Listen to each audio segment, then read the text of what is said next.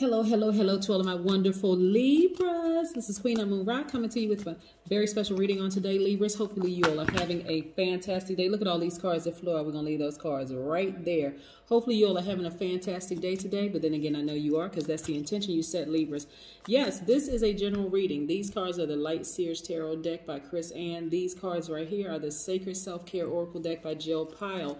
This is a general reading. Again, take what resonates with you. If you're interested in a personal reading, I've talked to a lot of Libras.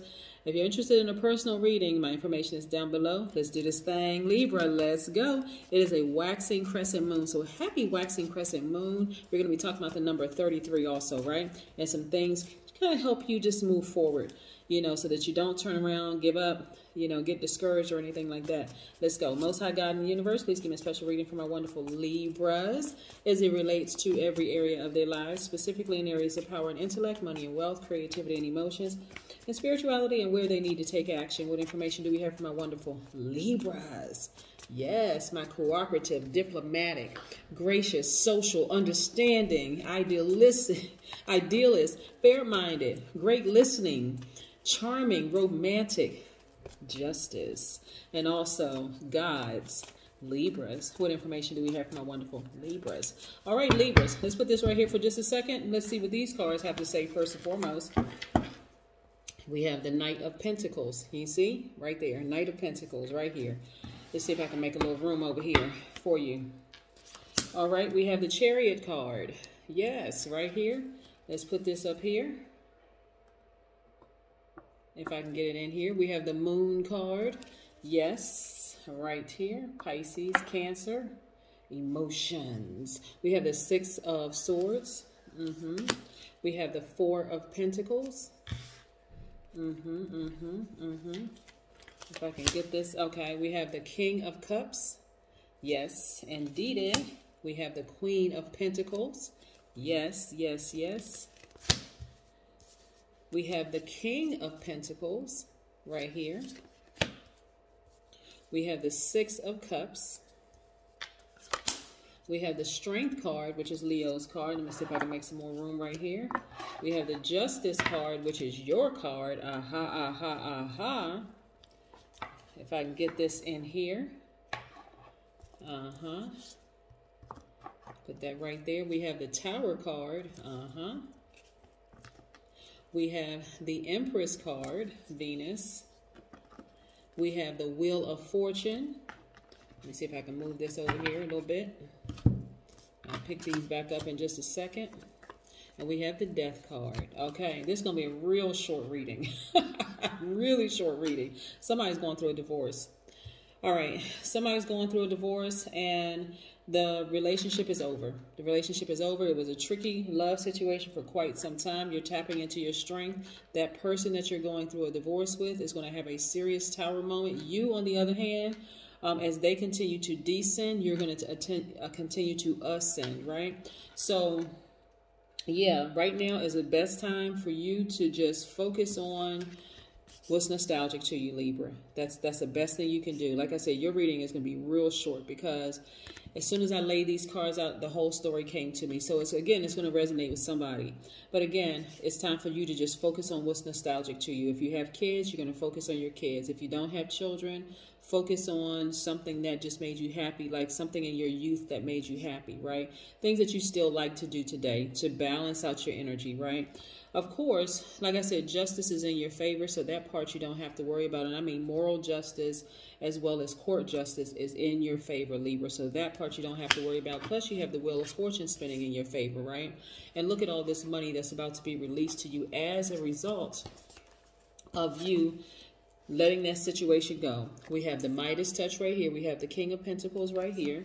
We have the Queen of Pentacles. So we know that you're a very down-to-earth person, right? And that's connected to your money, something that you do, you know, where you're probably caring for other people or working with people. And to some degree, I see you being more conservative with your money. I see you also traveling. I see you working very hard and making lots of money. So again, you have a lot of things that are better for you on the other side of all of this. Now remember, with this waxing crescent moon, it actually is a reminder that we must keep working towards whatever it is that we want, right? So whatever it is that you've been trying to do, you know, moving forward, don't get tripped up by all the other emotions that are attached to this particular situation right here. Don't do it. Continue focusing on what it is that you want. It doesn't matter what it is that you want. Continue focusing on that. If it is meaning that you're going to stand your ground through a divorce, continue standing your ground, going after exactly what it is that you want. Also, you got to be very patient as events continue to unfold. You want to dig a little more deeper to find some courage. But again, you're going forward and you're not looking back. You see? Yes. Let's talk about the number 33 for just a second, okay? When you think about the number 33, 33 is a master number. We talked about 11 the other day, which is also a master number. You see 11, 22, 33, 44, all the way up to 99, master numbers, right? So 33s are highly sensitive and could be a powerful empath. 33s are also designed to be a teacher of compassion. 33s are also concerned with the welfare of the masses, right? So when expressed at its highest vibrational alignment, master number 33 symbolizes a person who embodies unconditional love.